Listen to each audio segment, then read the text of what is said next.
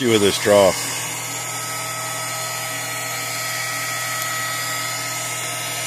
Float that was on it was, well, only goes so low in these the way they're made. But the water level was up into this piece.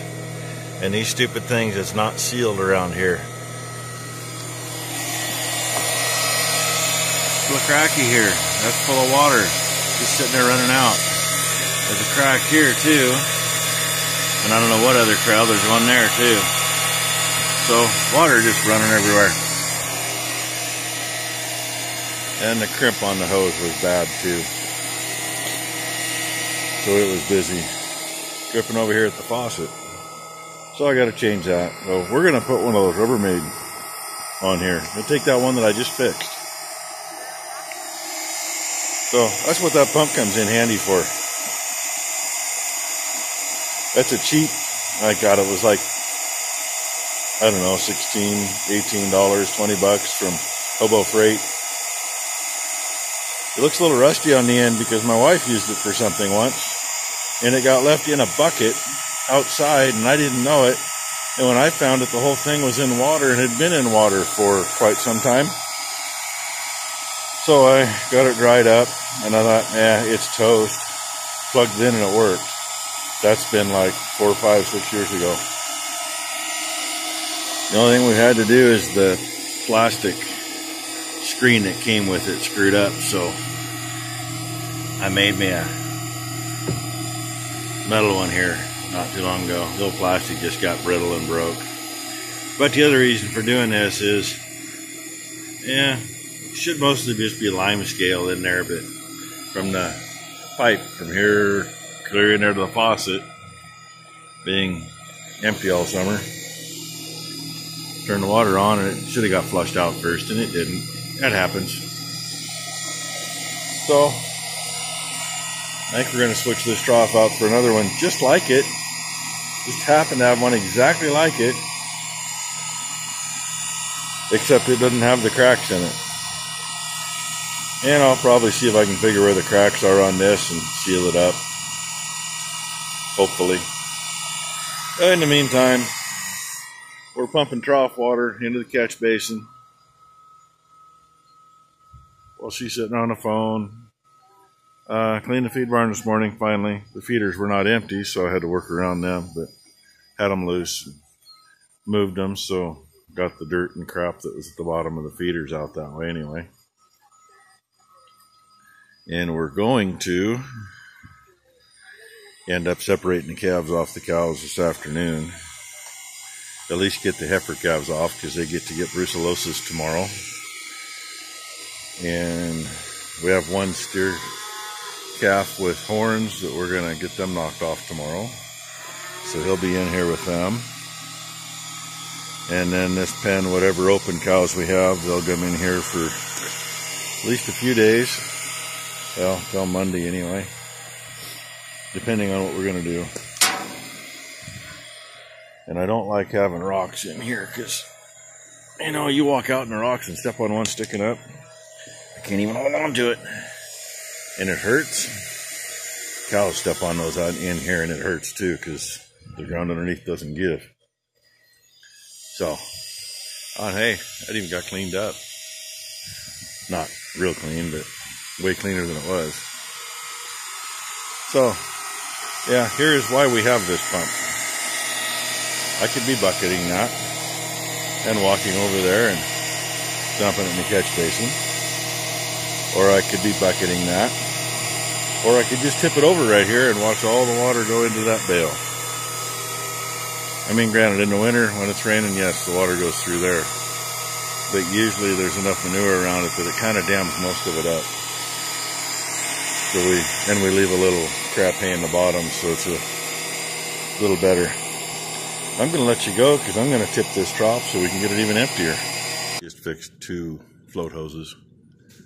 We do that end on each end. That's just the way Dad's always done it. Never liked the fittings into the floats to begin with. This is our hose press. This is just samplings. These are the pieces we use. 5/8 hose, I don't even know what that crimp ring's actually sized for, but that's the size that works.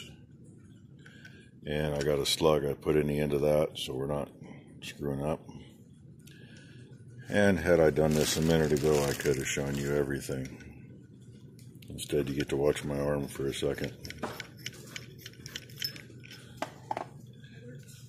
That is if we're dealing with a male end, so you're pushing on it. Hook this one up to water. She says it works.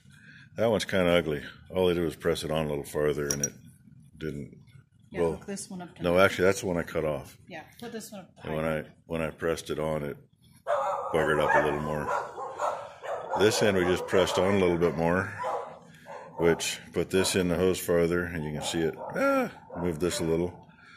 Put it in a vise and popped it with a dull chisel to tighten it a little. Yeah, this I just hooked up to the iron itself. Yeah. But I know, camera's drawing into the phone. Then it screws up in my hand. Then you just look everywhere. There, goes in like that, so it pushes on there. But when I'm not going to take this all apart to show you, but that piece hooks there. We'll put it on the hose just past where the barb goes to. And then push the barb into the hose. And I got a cut washer I lay in right here so it can't get any closer, so you can still move it. And so when this is hooked in here, then you screw that in and it just presses it. The other thing we always use is a little bit of spray silicone. Makes things go together much nicer. And the reason that end I just showed you was buggered up is because it seems I don't have any spray silicone. There's usually a couple cans in here, but we're out.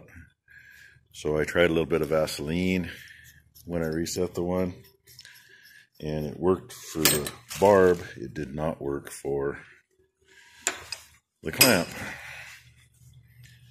So yeah, this stuff is one of those things that all stays together. Only thing in that box.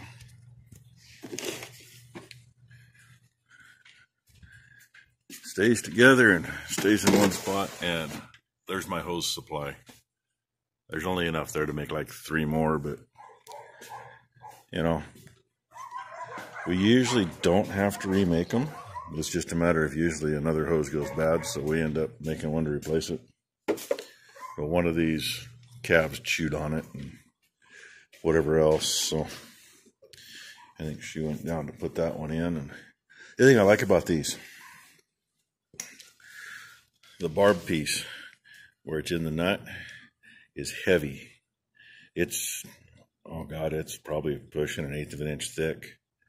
Right here where my thumb is, where my nail is, in there. So when it does get cold, the regular washing machine hoses, they're just a stamped barb.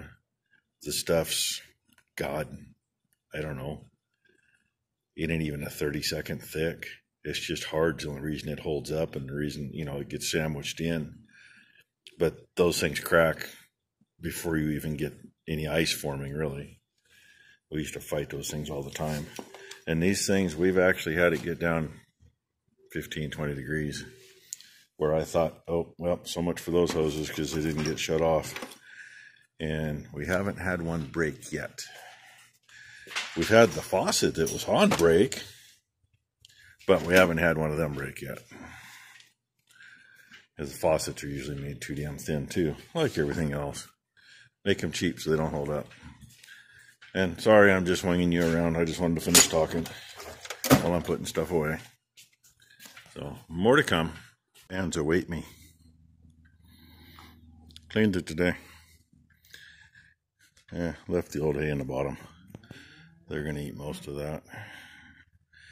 I shuffled the feeders around so most of the dirt and stuff come out from underneath, and that's pretty much what got shoved off with the manure. And number one made that little pile. That was from what was left in that pen those 2 orphan calves were in. But these ladies are waiting for me to open this. And what they don't know is there's some sinister stuff going on for them today. After they all come in, I'm going to close it. And I keep stepping on rocks. I don't like having rocks in here. Separate today because I ain't separating in the morning. So after everybody's in, and of course there's somebody riding somebody over there, so probably somebody open. Generally end up with one or two. I get out of their way enough, they'll all come in.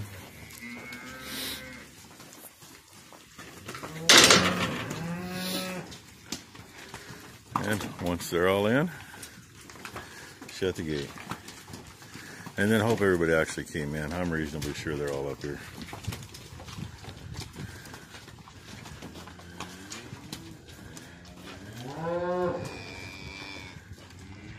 Haven't quite decided how I want to separate yet, because we need the cows and the heifer calves.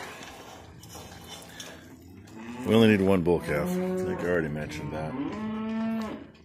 One bull calf has horns.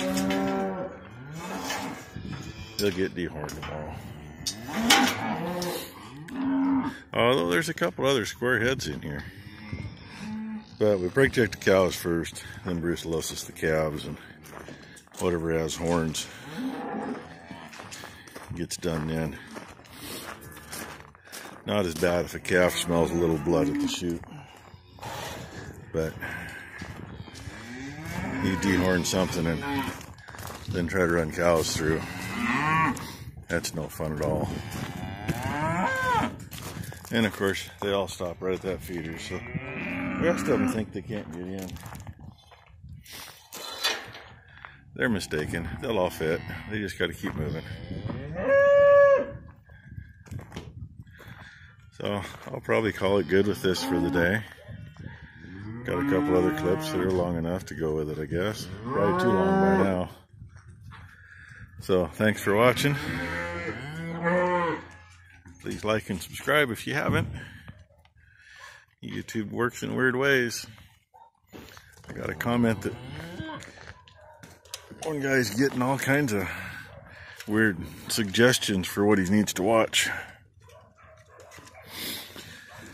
because of the title of my video the other day. I guess I need to watch how I title them. I should title popular things, that way maybe everybody will get to see more. I don't know. Anyway, thanks for watching, everybody. You're separating heifer calves out in what was a clean barn. I swear it's gone easier when there's been more cows in here. I'm to the point where every time I look, all I see is butthole and balls. See? Whole line of them there. I actually did a few minutes ago just find a heifer between two cows at the other end of that feeder, after making like 2 trips around here. And she's over there saying she regrets me cleaning the barn. She's mad because she got poop on her, but you know, it was over the top of my shoes. And then she wants to know if that's everyone. Well, have I made it around the barn yet? No. But I'm going to say it is. Because bull. Well, steers, they've been banded.